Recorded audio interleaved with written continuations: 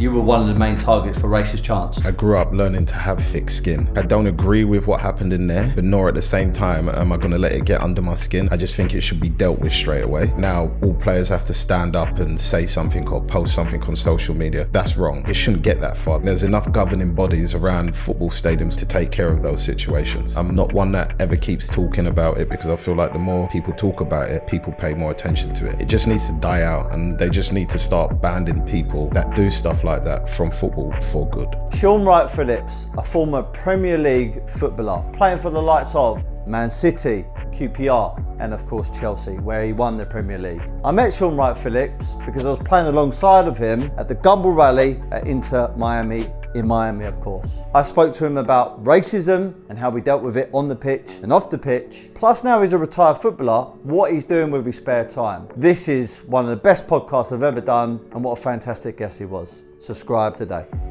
Shaun Wright-Phillips, thank you very much, sir, for agreeing to come onto the podcast. As you all know, or Jason definitely knows this because I've been badgering him rather than you, because he's like the gatekeeper. Yes. I'm obviously very, very interested, intrigued, speaking to athletes. Being a kind of passive athlete myself, I do a bit on the side, boxing, I competed at 16 fights. I love to get inside the athlete's mind because that will to win, determination, etc. And I think a lot of young people can learn from that. And I also do think that if you can win in your sport or in the gym or competing, you can transfer that into other aspects of your life, whether that's family, social, business, etc. So anyway, conversation coming up. I'm really looking forward to it. Thank you very much, Shaun. No problem.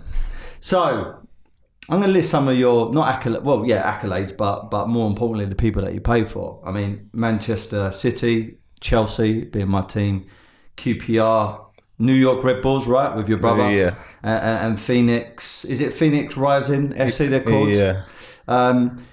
But I reckon the best thing out of your whole career is when you played with me at the Gumbel Rally charity match.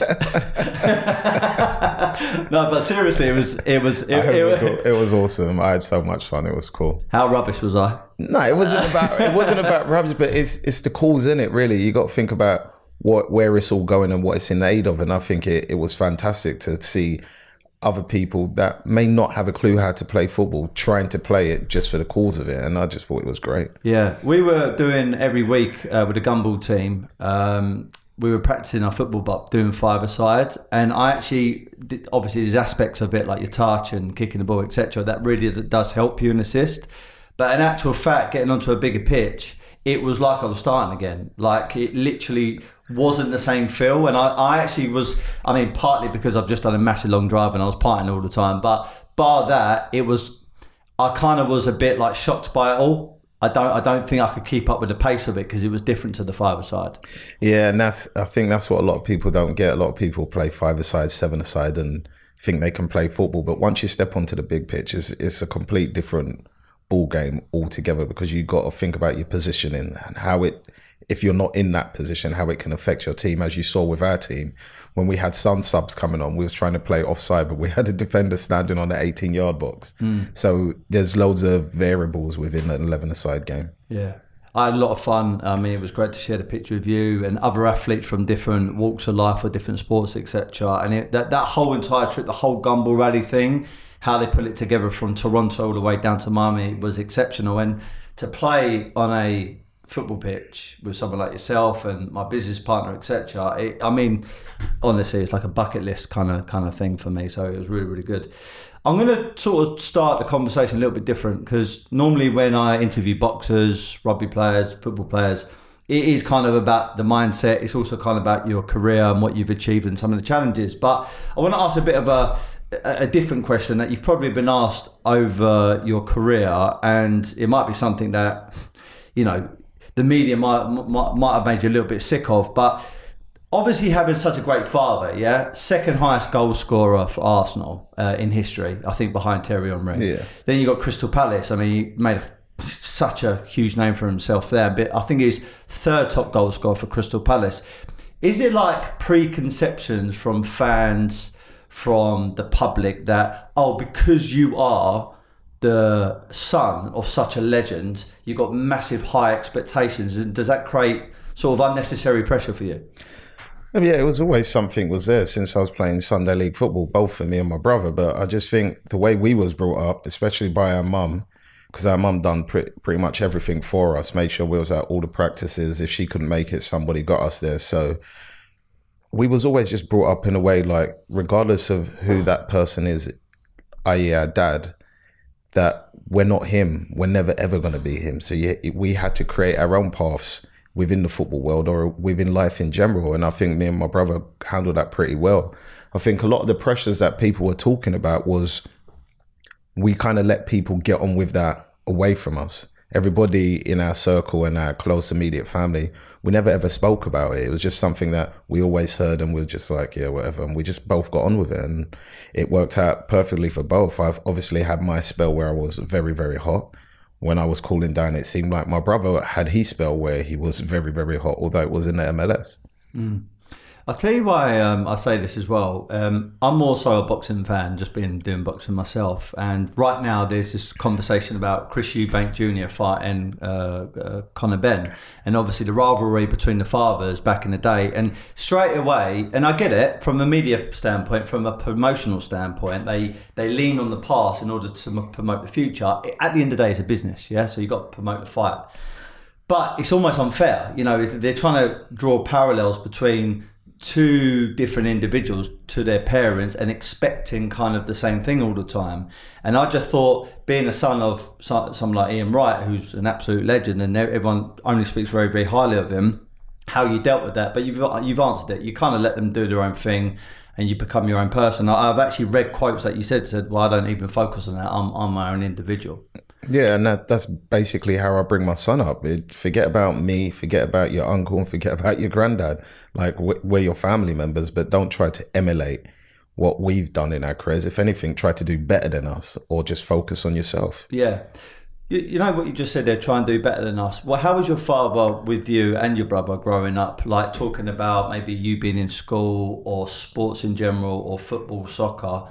Was he like, you know, quite discipline with you, or was he kind of like a bit of a free spirit and you would just find your own path? He trusted in our mum. Our mum raised us, so he trusted everything. Obviously back then it was completely different. He left mum for whatever reason. We was too young to really understand back then, but they get on like a house on fire still to this day, and he trusted in our mum to bring us up. If we needed getting in trouble, which was very rarely, my mum's brother, we was all scared of him anyway, so we never really stepped out of line. So we pretty much just took a football everywhere with us, and we're, in a way, I would say, just like dad, we're self-taught, and just like my son, he's self-taught.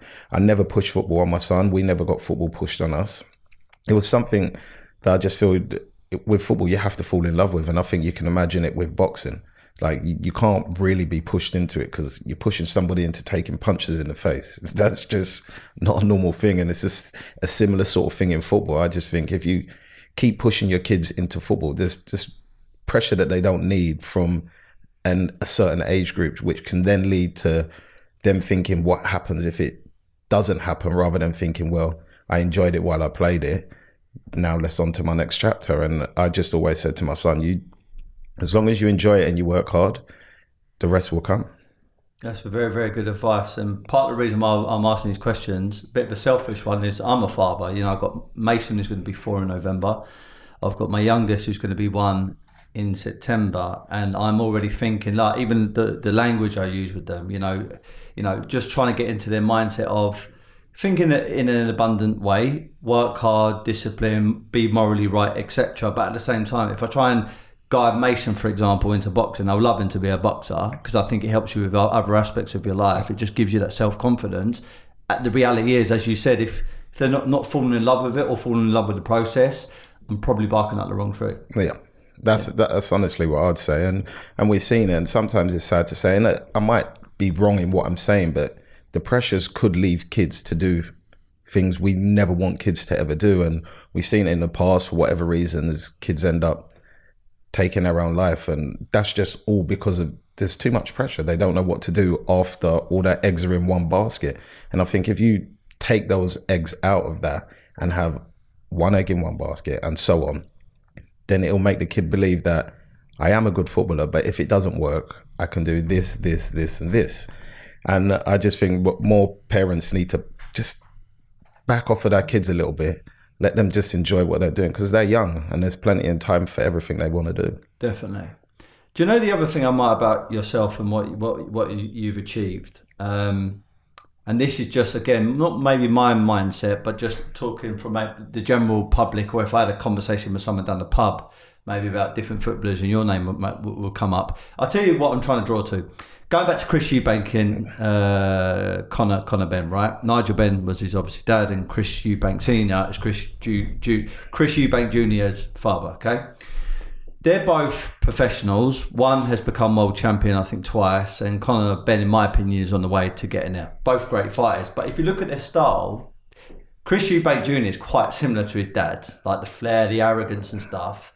And then Conor Benn, I would say, he's not really a boxer. He's a fighter. He will get in there. And it doesn't matter whether he's fighting Mike Tyson, Tyson Fury, Anthony Joshua or someone else. He will go in there and do what he always does, which is be absolutely aggressive. And you can kind of draw a parallel with his dad. His dad very much like that. And someone on the outside will go, yeah, well, obviously he's going to become a very successful boxer because genetically his dad was a good boxer. With yourself, this is not the case because some people may not know this, but you're actually adopted, correct? At the age of 3. So that excuse for people's, misconception about, oh, you're going to become a successful business person because your father was, you're going to become a successful footballer because your father was, or a boxer because your genetics. In actual fact, that wasn't the case for you. So you just must have picked it up and fell in love with the sport, as you said, just because of your surroundings and stuff. Yeah, but that's what I was saying. It goes back to that. It doesn't matter who your parents are. Like, if you love something, you tend to learn and you become as good as you need to be at it. And that was the basis of what I said to my son when he was playing, when he was Sunday League. I reckon it was around 12 to 13. Man United wanted to sign him. City wanted to sign him earlier. And I was like, just enjoy the game. Because I said, there's one thing you can't teach in football is raw talent. And I imagine it's the same as boxing. There's certain things you just have as a boxer that maybe a trainer would not ever teach you. And I think Prince Nazim is a highlight of what I'm saying there, because no boxing teacher would have taught Nazim to throw the punches the way he taught them, the way he threw them. And it made him successful. And I would say the same, Messi, what Messi has, you can't teach that. Yeah. He just has it. Yeah. Whereas I think Ronaldo was a bit different. Ronaldo has that. Ronaldo shows you what hard work looks like and can achieve. Whereas I think Messi is just gifted and he can do anything he wants to do at any given time. And Ronaldo worked as hard as he did to get to that point, and he's shown it in business, like you said, and on the pitch. Yeah. I was going to say, actually, is becoming the top athlete and achieving all the things that you've achieved and playing for some of the most incredible teams, in the world. Is it nature or is it really nurture? I think it's a bit of both. I think you got to have both. I think some of it will be nature, and the nurture part, you have to train yourself. Rio used to tell me stories that when Ronaldo first came, when all the lads had days off, he was back in the training ground, in the gym, doing sit-ups, watching YouTube videos, practicing his tricks. And he seemed to be able to, whatever he practiced, do it on the pitch as well. Some people and some kids can't do that. Yeah. Do you know, obviously I saw it firsthand. I know you're not actively playing now. You're 40 years of age, but you look 25 still. So I hope when I get to 40, I've got the same sort of look myself. Look, I don't know, your height, 5 foot. I say 5'6", but I'm not. I'm just under. Okay. The reason why I mention this, is that being a pro athlete and obviously attacking and obviously scoring goals, you're going to come across some big people. I mean, I've had John Terry in here. I know Rio myself, he lives in the same area as myself, and these are big people. I mean, they're very big. I mean, when Rio was talking about doing defender to contender, becoming a pro boxer, I looked at him, I was like, you're a big fella. If you hit anybody, they're going to feel it. And same with any of these big defenders. And when you were attacking these type of people, I mean, you've got to have some sort of mindset, skill set in order to get around these massive individuals and then pull off some spectacular goals. Yeah, but where there's an advantage to someone, there's always a disadvantage. And that's kind of the way I looked at it. I knew, all right, he's bigger than me, but he can't move his feet as quick as I can. So I know once I get past him, if he doesn't foul me, 9 times out of 10, I'm away. And that's just how I focused on. I grew up in South London playing on a little grass area where we used to call it Nash Road. And the boys that we was playing with when I was 13 were like 18 and 19-year-olds, and they were much bigger than me, and they was kicking me for 3 solid years. So I had to figure out a way. And the same thing for my brother when he was smaller, and we just had to get on with it. Yeah. Well, I can resonate with that. The first time I went into a boxing club at the age of 14 years of age at Bromley and Downham, that's where I used to box for. I think the first or maybe a second time I went down there, they threw me into sparring. Never sparred in my life before. And I was sparring these kids who were way older than me, had a few boxing fights, and they literally beat me up. And the guy said to me, a guy called Reggie Foster, who's still down there today with his son, he said, look, if you can take a few of these beatings, then I know you're ready to start doing boxing. And I think it's the same thing with football. If you get taken out a few times, a couple of elbows in your face, the weaker-minded people probably wouldn't turn back up, but the stronger-minded people wanting to make something of it would persevere and work out a way, as you said. Yeah, you kind of evolve and adapt. I think you have to. I think especially in the football world, especially over the last, 10 years, the way the game's evolved and changed is unbelievable. And that's across all the clubs in the Premier League. There was a time where, like you said, the back four would be 6 foot plus the midfielders. Now everyone's more agile and can move around, and there's a lot more of a passing game rather than direct long ball, elbows flying around. It's more tactical. Yeah. Is there a bit of an argument? It has become football, certainly, I was going to say Europe. I mean, UK, but maybe Europe. I don't know if there's more of a diving culture, maybe in certain other clubs in Europe. Do you think the game has become a bit soft? I wouldn't say soft, but I would say there's certain fouls that get given that when I look back at my career and look how I got hit, then it makes me think what's going on here. But I think at the same time, it's happened the way it's happening is because of they're trying to stop people from breaking legs and doing ligament damage, which could permanently ruin their career. So I think in both senses, they're just trying to take care of the players. But I do have to agree with you. But it's going to happen when you bring in those clever players, anything to get an advantage over the team, because sometimes we might think he's diving to win a foul when in effect he might be diving to get the guy a yellow card, because if he gets him a yellow card, then it'll be 1-0 to the attacker, wouldn't it, really? Because you can't tackle him anymore because he's looking at a red. Yeah. So as a manager now, if he gets a yellow, a manager's thinking, do I take him off?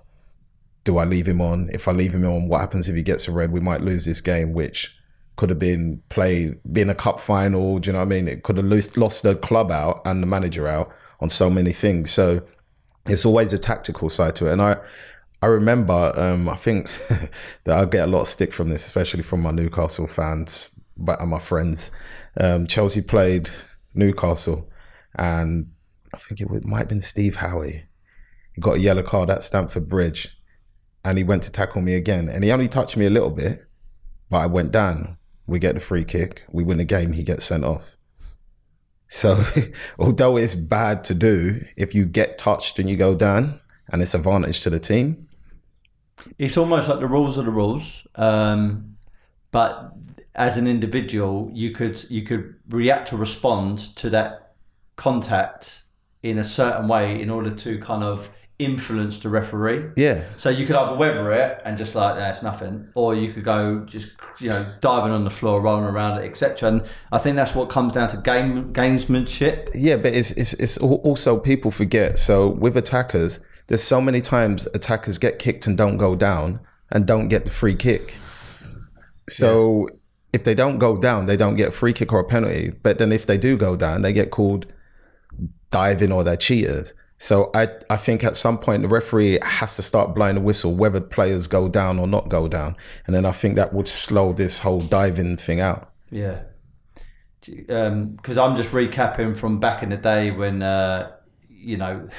players used to play like more aggressively. They used to have the old ball. I know the ball has had to evolve from like the old pig's kind of intestines or whatever it is. And it doesn't matter whether it was sleet, rain, whatever. It was almost like they were kind of very, very tough people. Now, not saying they're not tough, but it's almost like I feel like the culture is changing quite a lot. And now they brought in this new VR system, VAR. VAR. What do you think about that, VAR? I'm not a fan of it. I like human error. I think it's good, especially more now as a fan. It sets up debates. Like, it takes emotion out of, first of all, for the players. They don't know whether they can celebrate. If they do certain things, everything's on like a knife edge for me. So I'm not a fan of it. I can understand why they use it. And there has been some decision, and I've said, thank God for VAR. Like the women's game that I went to watch, the first goal or the second goal they scored may not have gone in or may not have been given if it wasn't for VAR. Now, I was praying because I was watching the England ladies play and England get it. So it does have its benefits, but I still miss the fans that you used to see having debates in the pub. Was it a penalty? Was it not? Like, all those little things are gone. Yeah, the culture of it. That's what I miss about it. Yeah. Look, I want to take you back to, there's a thing I read online, 2004, there was a friendly between England and Spain, and you were one of the main targets for racist chants, okay? And what I loved about your response is this: I just let the football do all the talking.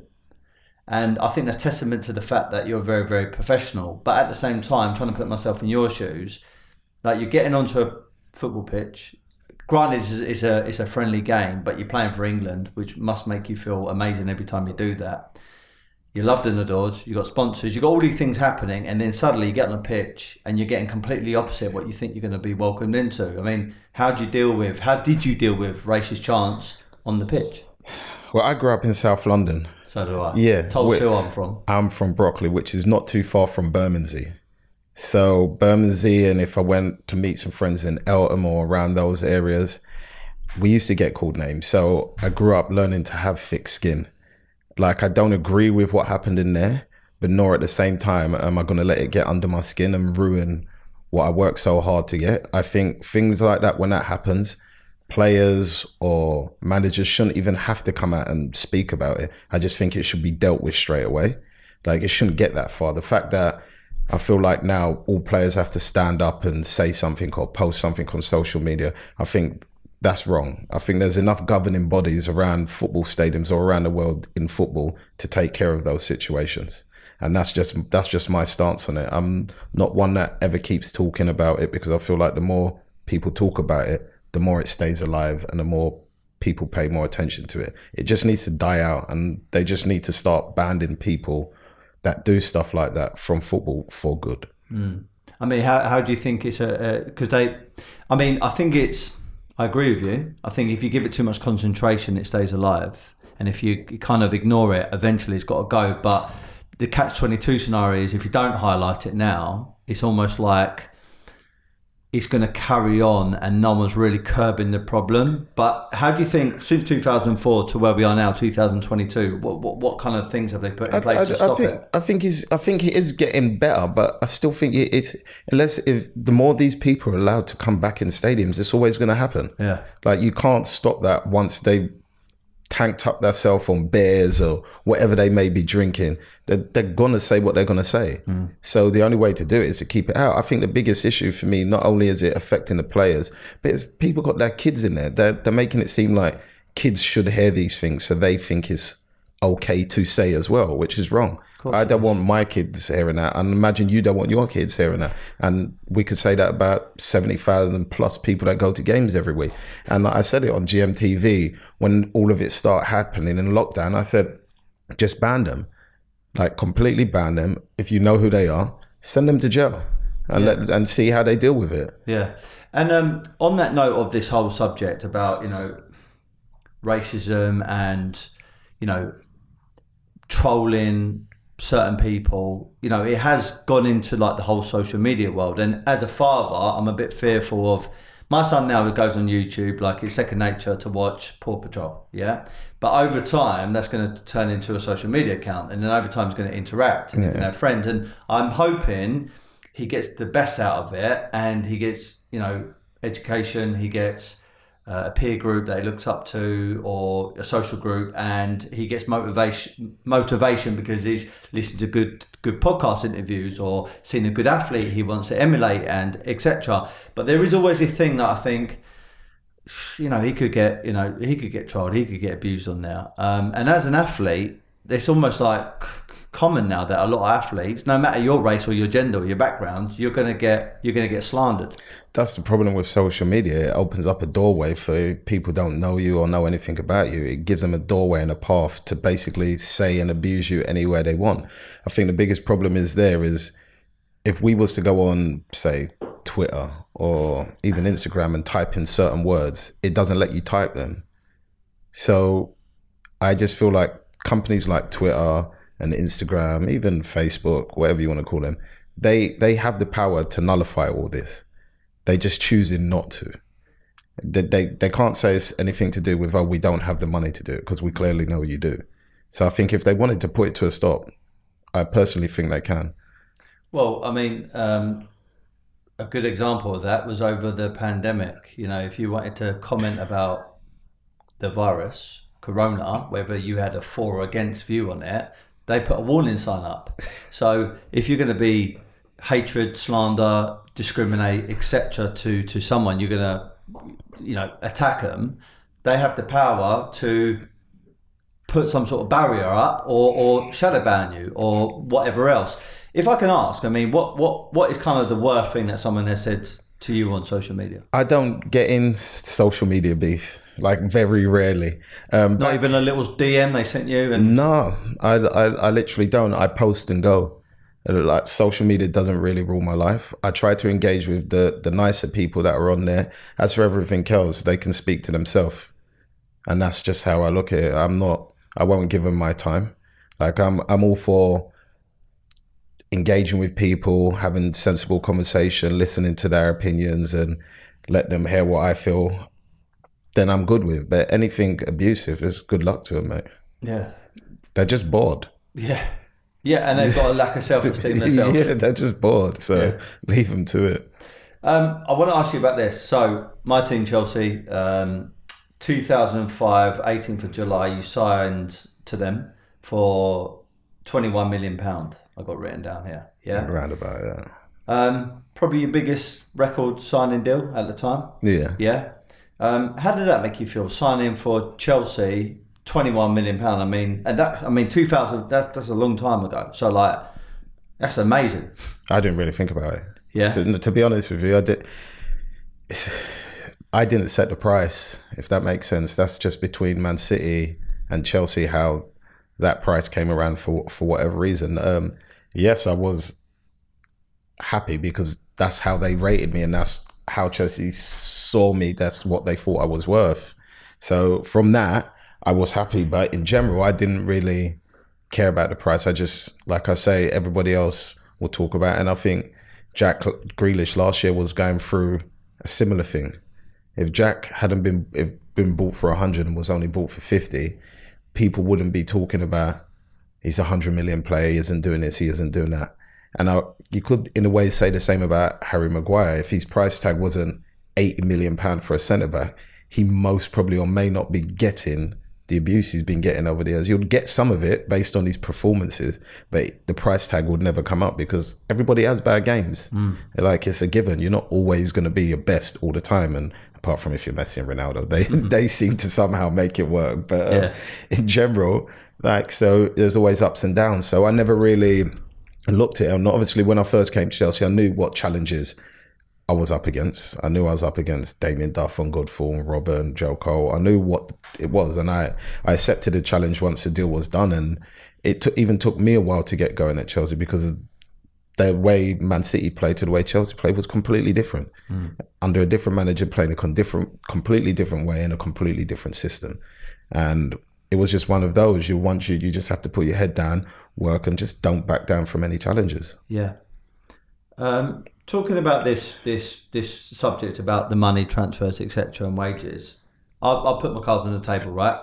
As a 36-year-old who from a very, very middle class background, I used to get absolutely inspired, even though I never was ever going to pursue a football career. I played casually and played for a few teams, but that as far as it went.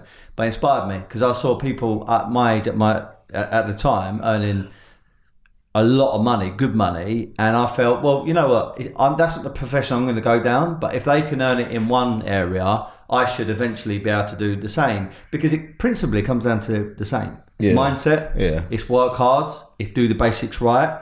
It's work as a team in a business or on a football pitch, and leverage certain things when you can in order to get to a better position. So it did motivate me, but there is a massive population out there as well, and I've even got friends or family members that criticise the game because of the amount of money's involved. The only one thing I can kind of understand where they're coming from is, going back to boxing, right? You take a kid from, we call it, this is not always the case, but let's say a council estate, right? They're coming from wherever they come from, okay? Hard upbringing. Might have a single parent, okay? They are a bit of a street fighter. Then they get into a boxing setting. Then they sort of start being an amateur fighter. And then suddenly they get put into the pro ranks. They start knocking all these people out and become world champion. And you would say it's almost because of the grit and determination from a very poor, humble background and a tough background. They became this warrior, this very, very strong individual. But then you do see them, if they become world champion, not all, but some of them can go slightly the other way, because I think Sugar Ray said it. It's hard to get up at 4 o'clock in the morning to go for a run when you're in silk pajamas. Yeah. It's almost like suggesting that once you've got the money, once you've got the fame, once you've got the accolades, the hunger slows down. It goes. So going, a very long-winded kind of question I'm asking you here, but like going back to it, like if you're getting paid 200, 300 grand a week, do you think sometimes your hunger could go? Depends whether you love the game or not. So if you're doing it for the love of the game, you don't need hunger. You just enjoy playing football. I always enjoyed what I did. Don't get me wrong. When it was pre-season, I moaned because I hated just running without football. But as soon as the ball was there, I would just train all day. If I had to be there 3 times a day, I would be there 3 times a day, just kicking a ball around, having a laugh. So I just think it's more of that. Like, I think you have to look at it that whether we like it or not, in all parts of the world, whether it's business, no matter whatever sport it is, if a player's good at something, they're not necessarily doing it because they love the game. Some of them might just be doing it because of the lifestyle. It's something we're never going to be able to answer. But I do think that if a player deserves it, they should get it.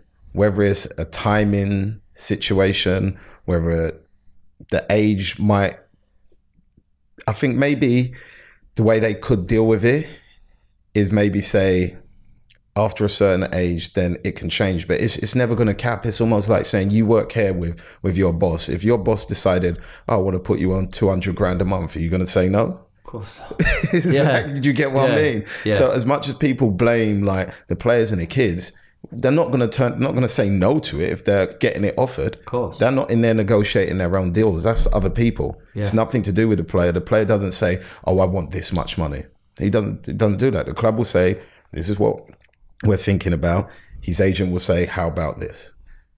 And that's it. So majority of the times, although the players get the stick, they have nothing to do with a lot of that negotiation. At the end of the day, boxers, footballers, any top athlete, we're all human, right? Yeah. We've all got our families to look after, and we've all got goals, aspirations and things we want to achieve and experience. We all probably like the same things, which is travel, not find the things in life. Nice house, nice car, etc. So of course, I don't care, whoever's listening to this podcast, I don't care whether you're into football or not. If someone offered you for the current work that you're doing right now, 200 grand a month, are you telling me that you're criticising football but you wouldn't take it yourself? Exactly. That's my point, and that's what people just have to understand. I just think I can understand why they say it, but at the same time, they need to take the heat off the players because it's not all on them. They're performing and enjoying something and playing the best that they can. And if that's what gets offered to them, they're going to jump at it like any other human being. Yeah. Can I ask, it's a bit of a direct, intrusive question, but again, I do get inspired by it. At the height of your career, how much was you earning? Nothing there close to that. What about a week? 100 grand? Nothing there close to that. 50? Roundabout. Yeah. Everybody thinks differently, but I didn't. You asked a lot of people. I didn't care. Dad and especially Mum always just said to me, "Look, never chase it. If it's gonna come, it will come. That will come from you playing well, or working hard. But in general, never chase it." Well, that's really, really good advice. I've said this a few times on my podcast. David Hay once said when he was converting from cruiserweight undisputed champion to heavyweight, the guy actually asked him, "How much you want to earn as a heavyweight pro boxer, someone that potentially could become heavyweight champion of the world. He said, don't think of that. And he said, what do you mean? He said, well, I focus on becoming heavyweight champion and then maybe undisputed, and I know the money will just come. And true to his word, that's what happened. Yeah, that's how it goes. Yeah. As soon as you start thinking about all the numbers and stuff, you're kind of your eyes off the prize, because you're not looking at what you're actually trying to achieve. You're looking at what you're going to get from achieving it. Yeah. Well, it's about providing value first, and the rewards will come. You after. focus on the rewards and you forget about the value, then things start turning south. One of the reasons why I've asked you this question is because I've had lights of Anton Ferdinand on here, Kieran Richardson, Simon Cox recently. There was a few different footballers I've had on here. Liam Ridgewell, Gary O'Neill. And there is a common thing. I had this good conversation with Anton actually about when you start making money as an athlete, but I would say more so maybe in football. It might be changed now, but you can become a bit of a target for maybe the wrong brands, wrong financial advisors and that kind of stuff. But with you, because you had a dad who's lived and breathed it and been there and done it before, was you kind of guided right with the whole kind of money setup stuff? You can only get guided so much, I think. I think everyone's still going to get burnt. I feel like that it's going to happen, because you're going to see a project that you might think's good, even though you're advised not to, or guided away from it. You will still have a dabble on the basis that, especially if you're young, that I feel like you would have a dabble thinking that, okay, if it goes tits up, basically, you got time to try and make it back. Whereas now, I think the players coming through now are much more protected than, say, my generation, which had obviously Anton and Gary O'Neill and Ridgewell. I think where the new generation coming through is more protected than that. And we was a little bit more protected than, say, my dad's era. Okay. So it's getting better in respect of that, and a lot of people are getting sniffed out. Yeah. So, City, Chelsea, Queen's Park Rangers, and then obviously went over to America, New York, etc. Highs and lows of all these clubs. Like, you know, when you reflect, do you say, okay, that particular club is where I had my best time, or this particular club I found it a little bit sort of edgy? Is there anything? Do you know what? I'm not one that regrets anything. But I'd say mentally challenging. I think the hardest place I was at QPR my second or third year in, trying to play on an injury, and then basically people trying to make out I was only there for the money and blah de blah, all that. That was like the most challenging time for me, to try and stay headstrong, because go through all my career, never really had bad things come out about me, especially to do with football. And to have that was kind of like, wow, you actually think that? And I felt like coming out and saying something, but I said, you know what? Just leave them to it and just get on with it. And then I think when I went to sign for New York Red Bulls, someone came over, I think it was the Daily Mail, did an interview with me over there, and they was talking about why did you sign, I think he said, why did you sign for Red Bulls if you wasn't making it as much as you was at QPR? I said, and I turned around and said to him, because I wasn't at QPR because of the money. I said, if I was at QPR for the money, I might as well have gone to China or somewhere like that and played football. I said, I just signed for Red Bulls at the start because I was there for my brother's wedding, basically. And the manager, I trained there to keep fit because I was at a contract at QPR. And the manager said to me, would I sign? I said, yeah, of course I would. So it would be cool to play with my brother, and it would be cool to help some of the younger kids coming through in America. And the first thing he said is, we don't have a budget now because you're halfway through the season. I said, I'm not here for that. I'm here to play football one more time with my brother before I retire. And that's what I did. Yeah, amazing. I actually read as well, I think it was 2015 when you signed, and you got re-signed in 2016 in Jan, I think it was. Yeah. Bradley Wright-Phillips, obviously you beat your brother. There was a moment, I think, that you assisted on one of his goals as well. My first game, yeah. Amazing, man. Yeah, I mean, that must have, like, obviously did the money, playing for certain clubs, achieving everything you've achieved, but then that moment, that moment with your brother, that must have felt like you must have felt like you're on top of the world. It's one of those money can't buy that. It doesn't matter how much you got, you cannot buy those little moments. And I think there's a lot of brothers that play in the game and will say the same, that it takes two players to work hard to put yourself in that position. And you don't pay for that. That's just something you either have or you don't have. Yeah, it's a bit like Gary Neville, Philip Neville when they were playing at Man United. I mean, it's probably the only scenario I can think of where two brothers were actively playing with each other. Yeah, and it's for a lot of people it would be a dream come true, and I think there's a few coming through now. If you look at the Bellinghams, okay, if he comes to England and obviously his brother gets signed, there's a possibility he could be playing alongside his brother in the Premier League. Yeah, which would be awesome to see. I know you said Man City, Chelsea. There was a different style of play. I'm quite interested to see what you're gonna. Obviously, I know you're going to be professional. You're a very professional man, but Jose Mourinho, right? I loved him from a fan's point of view, and I loved the way he was like coming and saying, "Not I'm the chosen one." I mean, that's kind of like what a boxer would say, and I would expect Conor McGregor to say that. But to have a manager that comes to a club that says that, I mean, like, you got to have some balls, like really have got to have some balls, and he pulled it off. But what was he like working underneath? I think he was unbelievable. I loved him. I had so much respect for him, just the way he did things. And this is a story I always tell, because that is when I realized he always had a plan, or he was always premeditated.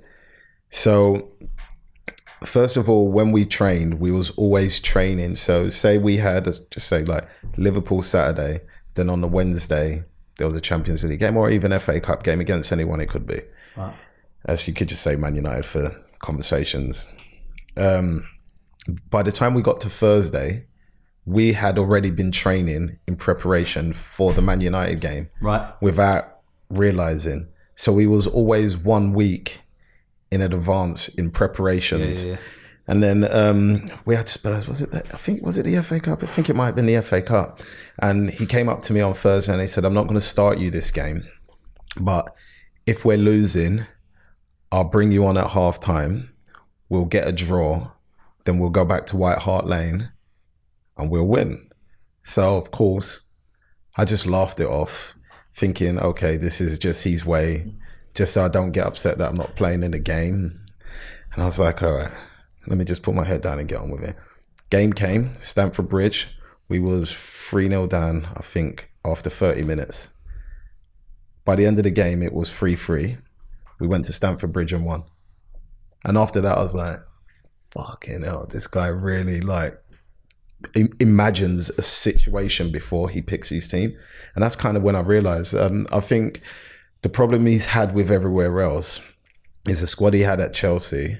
Although there was egos in there, we all had mutual respect for each other and what the manager was doing. And because he was getting results on the top of it, everything he was doing in the press was perfect for us because he was keeping the heat off of us. He was taking all the heat away from us with everything he said, like the chosen one. People are not talking about the team no more. Whether we played bad or not, everyone's talking about what Mourinho says. And he's very clever at doing stuff like that. Because what some people won't appreciate, if you're a bit of a casual sort of football fan, and I actually think I'm more of a casual football fan. I was more into it back in the day, but then sort of boxing took over for me, so I don't follow it as much. But you know, someone like Jose Mourinho wasn't actually a footballer. He was an interpreter, wasn't he, for Bobby? Yeah, he was an interpreter, and then he did the videos. So we'd do all the match, put all that together as well. So I always say the same thing about boxing trainers. You kind of need to have a former pro boxer, or certainly someone that was very active as a boxer, to understand the psychology of the boxer, so you can train them and mentor them and look after them in the corner. Because when you're against the ropes and you're getting beaten up, you need to come back to the corner and have someone there that goes, right, this is what you do in this scenario, and then come out with a game plan. Credit to this man, like, wasn't on the pitch, you know, was on the outskirts of doing stuff, but literally systemized team after team after team with different clubs in different parts of the world, different leagues, and won so many fucking trophies. I mean, he's really, really adored. But it does seem like since that kind of second wave at Chelsea, things are just not going his way. Why do you think that is? I think too much player power. I think especially if you look at his spell at Man United, that same team that pretty much got him the sack got Ole Gunnar Solskjaer his job And that same team was the same group of players when Solskjaer got sacked said they don't know what they're doing. Now, if they don't know what they're doing under Solskjaer, how'd you manage to get him a deal? But you was under a manager that knew what he was doing and was giving you the tactics, but you managed to get him sacked. Do you get what I mean? So there has to be something in it. And if you look at a lot, and then Solskjaer goes, and the same problem again. So you think there's a lot of politics in football at the moment? There's one thing I don't miss about the game. There's a lot of politics in football in general, and that's just something that comes with it. What's the worst bit of like politics or things that you don't miss that you could kind of highlight? I would say in some teams, you can even see it now, like just watching it, there'll be players that you will see that will play, even if they ain't playing well, they will just keep playing and someone will come and play well and it doesn't mean anything. And there's always like a reason behind it. It might be because they've signed him for however much money, or he might just be the manager or the coach's favourite. You never know. There might be multiple reasons, or he's getting told from upstairs he has to play. That just comes with the game.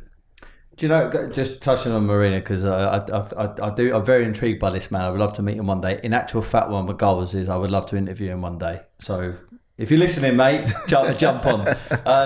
The arrogance that he had in the media, like the perception, which I loved. I love the arrogance. I think that professional arrogance kind of drew people towards him and they bought into his confidence.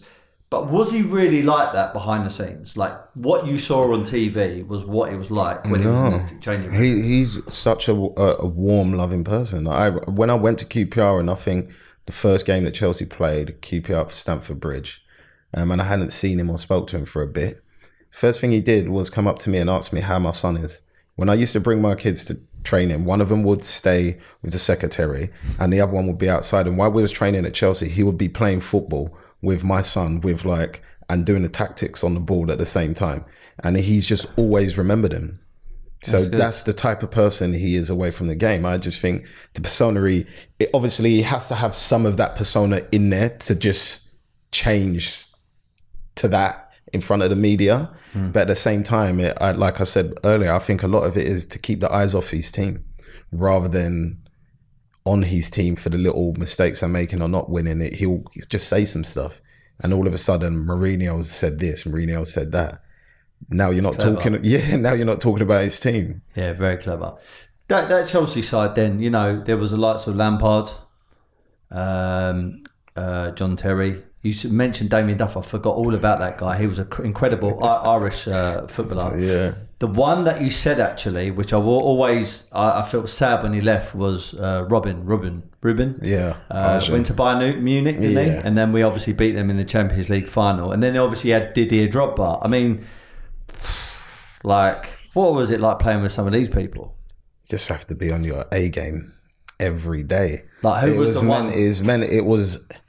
It was always mentally challenging because, you're at the top club and, regardless of whether you win a title or not, next year, there's most probably going to be another 4 top players coming through the door. So you always had to be mentally ready for any challenges that came. And it was just one of the things. But the thing we had when we was all there, we was all a family. Nobody hated on any other player for playing more than that player. Certain system that changed.